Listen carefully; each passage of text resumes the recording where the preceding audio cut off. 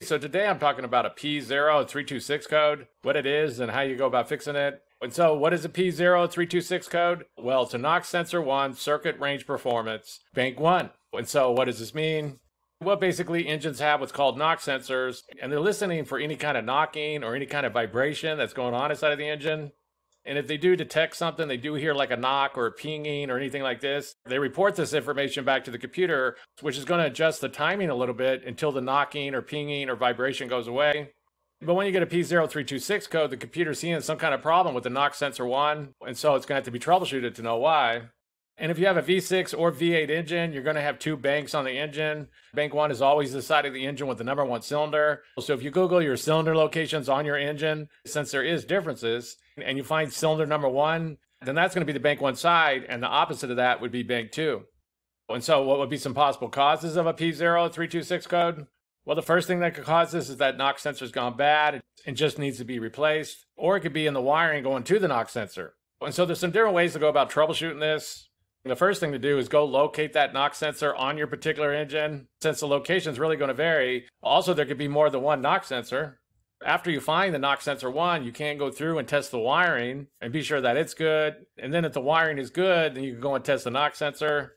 One thing to mention about these NOx sensors is that quite often they're located in very hard to reach spots. For example, they could be located up underneath an intake manifold and things like this. Sometimes you got to tear apart a lot of the engine just to get to them. And so for this reason, a lot of people, they'll relocate the NOx sensor somewhere else on the engine. I don't recommend doing this, but a lot of people do this. This is very common. And basically, they'll go buy a new NOx sensor, then they'll mount it straight onto the block somewhere. It's going to need to be connected to the engine very well, and then they connect the wires that's running back to the computer.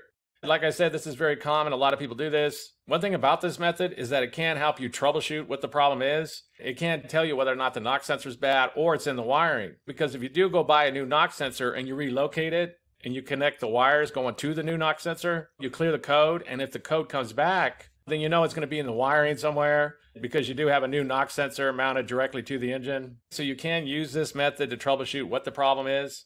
But the most common things that's going to cause this is either a bad NOx sensor or the wiring running to it. And one thing to note about NOx sensor codes is that if there is some kind of issue going on with the engine, like the timing's off a little bit and it's causing the engine to knock, then that can throw a NOx sensor code, but it's not the problem. The cause in that case is because the timing's off a little bit. Well, for example, say you have an old timing chain, the timing chain's getting really old and it's really stretched out and it's throwing the timing off a little bit. Well, this can cause issues that's going to cause a knocking or a pinging in the engine. And so this NOx sensor is going to pick it up and then it's going to throw out a NOx sensor code and the computer is going to be trying to adjust the timing. Usually if that happens, you're going to be having a lot of other issues. You very likely will be getting a lot of other codes and things like this. So if you are getting other codes, be sure to pay attention to that. But just keep in mind that if there is some kind of issue going on with the engine, then that can cause like a knocking, a pinging, or a vibration, and it can trigger some kind of NOx sensor code. So the last thing on the list is going to be an engine malfunction.